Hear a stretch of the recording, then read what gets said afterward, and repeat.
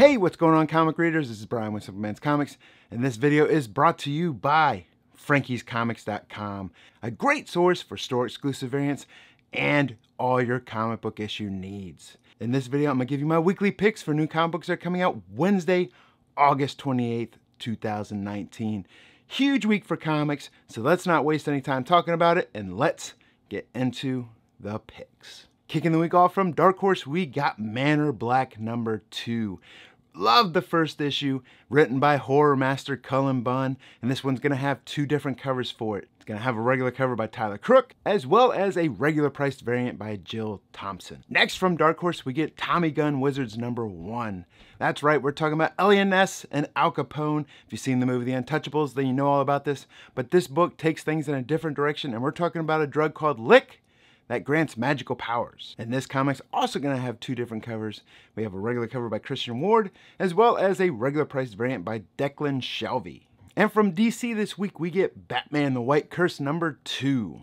Joker has his new recruit in Azrael, and they're aimed fully at destroying Batman and the Wayne family. This also is going to have two covers, a regular cover by Sean Murphy, as well as a regular priced variant by Sean Murphy. Next from DC, we get Batman Superman #1. Batman and Superman team up to take on a threat that could strike anywhere, and one of their fellow heroes has been transformed into a horseman of their most dangerous foe. This is going to have four different covers for it. There's a David Marquez Batman cover, a David Marquez Superman cover, a regular priced Lionel Francis Yu variant, as well as a blank variant, and our sponsor, FrankiesComics.com, has a fantastic Francesco Mattina variant available on their site right now. Flash #77. This continues the Death of the Speed Force story arc. If you watch these videos or watch any video on my channel, then you know that I'm a huge fan of this Flash run, and I've been still enjoying it, and this is going to have two different covers for it. This is going to have a regular Rafael Sandoval cover, as well as a Year of the Villain variant by Yasmin Putri. Justice League Dark #14. Justice League Dark wants to keep the peace in the magical world, but Cersei has other plans as she takes center stage in this issue, and it's going to have two different covers. There's a regular Gila March cover, as well as a Year of the Villain variant by Clayton Crane. I like that Clayton Crane variant, so that's the one I'll be picking up on this issue. Justice League #30. This is going to kick off the Justice Doom War. The Lex Luthor that the League has fought and known is no more. We now get the Apex Predator Lex Luthor, powered by Perpetua, with the goal of bringing DC Universe to its knees. This has a regular cover by Francis Manapul, as well as a Year of the Villain variant. Wonder Woman #77. Now, last time I spoke of Wonder Woman, we talked about Cheetah and how she's appearing in the new upcoming Wonder Woman movie. But in this issue, Cheetah gets her hands on the God Killer sword. The sword that can lay waste to entire armies. This is also going to have two different covers.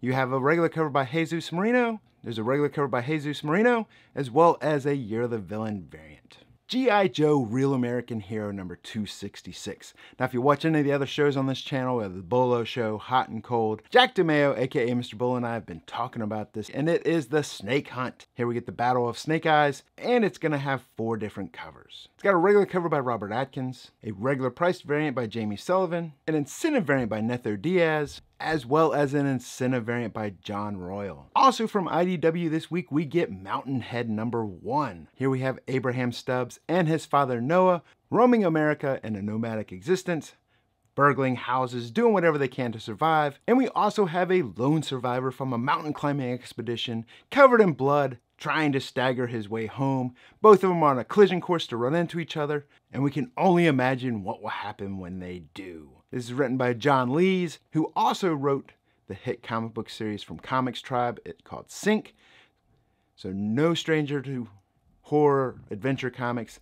And this one I'm definitely looking forward to picking up. It's going to have two different covers for it. We have a regular cover by Ryan Lee, as well as an incentive variant by Ryan Stegman. Next up, we have one of the hottest comic series right now, and we're talking about Teenage Mutant Ninja Turtles issue number 97. Everyone's following Jennika and the new female turtle, wondering, is she here to stay? What's going on with her? But we're getting further and further into that story arc, and number 97 comes out this week, and it's going to have three different covers for it. We get a regular cover by Dave Wachter. There's a regular price subscription variant by Kevin Eastman, as well as a 1-in-10 incentive variant by Corey Smith. Also, if you're looking for great store exclusive for Teenage Mutant Ninja Turtles, check out our sponsor site at FrankiesComics.com. There's a fantastic Del Auto store exclusive up there right now for issue number 98. Still available in trade dress and virgin variants. And from Image Comics this week, we get Ice Cream Man number 14. Great horror anthology series. If you aren't reading this, I highly suggest you do. It's one of my favorite titles, especially from Image and in comics in general. And this is going to have 2 different covers for it as well. We get a regular cover by Martin Morazzo, as well as a regular price black and white variant by Paul Rentler. Getting into Marvel this week, that's right, we get the return of one of the best comics out right now, and we're talking about Absolute Carnage number 2. First issue was double sized, 60 pages, one of the most gorgeous comics I've read in a while, and we get issue number 2 out this week with 7 different covers. We have the regular cover by Ryan Stegman, a regular priced action figure variant by John Tyler Christopher, a regular priced Ron Lim variant, a regular price connecting variant by Kyle Hotz, a regular price Young Guns variant by Marco Cicchetto, an incentive Cult of Carnage variant by Chris Anka, and an incentive Codex variant by Marcos Martin. Also tying into Absolute Carnage, we get Absolute Carnage Miles Morales number 1. Not huge on tie-ins, but I do love Miles Morales, so I have it in this video. This is going to have 6 different covers for it as well. We get a regular cover by Clayton Crane, a regular price connecting variant by David Nakayama, a regular price Young Guns variant by Javier Garron. We get an incentive variant by Emanuela Lupacchino. There's also a 1 in 50 incentive variant and a 1 in 100 virgin variant for this. I actually like the 1 in 25 Lupacchino variant, so that's the one I'll be picking up. Keeping with the fantastic story that Jonathan Hickman's writing right now, we get House of X number 3. Between House of X and Power of X, every week we're getting a blockbuster X-Men story, and that's coming from a person who's never been a huge X-Men fan. Great read. This issue is going to have 8 different covers for it, starting with the regular cover by Pepe Larraz, regular price action figure variant by John Tyler Christopher, regular price flower variant by Sarah Pichelli, regular price character decades variant by Jeff DeCall, one of my favorite artists in the business, a regular price connecting variant by Mahmoud Asrar, a regular price baby variant by Scotty Young. There's also a Mike Huddleston variant, as well as an incentive virgin variant. Next, we get another big kickoff, and we're talking about Marvel Comics 1000 number 1. To celebrate Marvel's 80th anniversary, it's assembled a bunch of talent It's assembled a bunch of great Marvel talent to contribute to this awesome story. This is going to have a bunch of different covers for it. I'm not going to sit here and talk about each one. I will show the art up on the screen for you while you enjoy this music. Dun dun dun!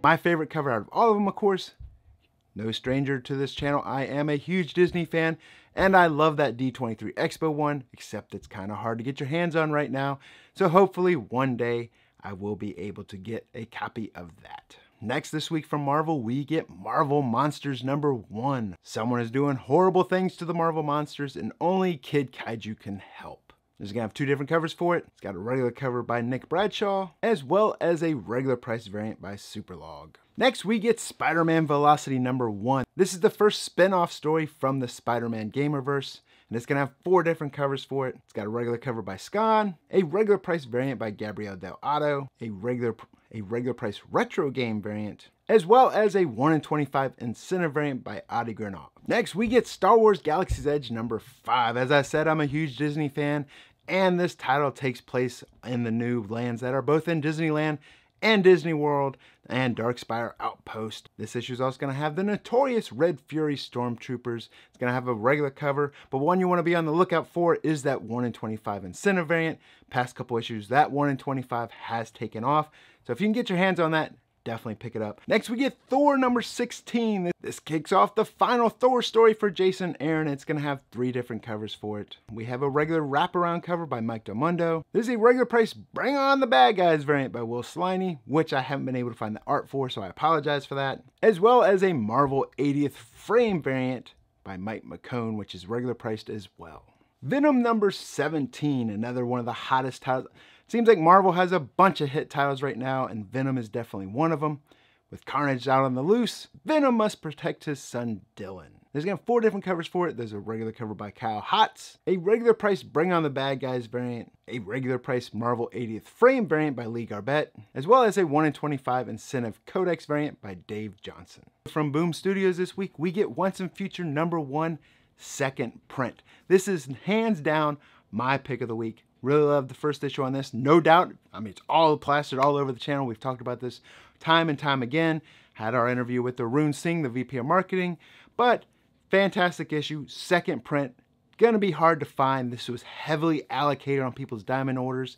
Very low print run. I would be surprised if the print runs over 1,500 on this. So if you see this out there, make sure you get your hands on it. Great story, and this book is really taking off on the secondary market. So this is the book to get, the book of the week, my pick of the week. So definitely pick this up if you can.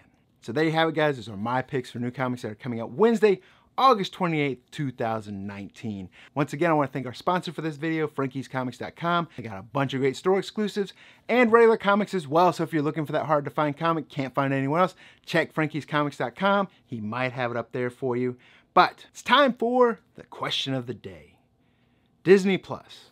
Do you plan to subscribe to that streaming service or not? I think you know my answer to that question. Huge Disney fan, so I am definitely looking forward to subscribing. All types of shows coming on there. You got the original shows, you got all types of Disney content, you got all types of Fox content coming to there, as well as National Geographic. So I'm super excited. Launching in November, Disney Plus. But let me know if you plan to subscribe to it. And with that being said, I'm Brian from Simple Man's Comics, and I'll see you guys next week.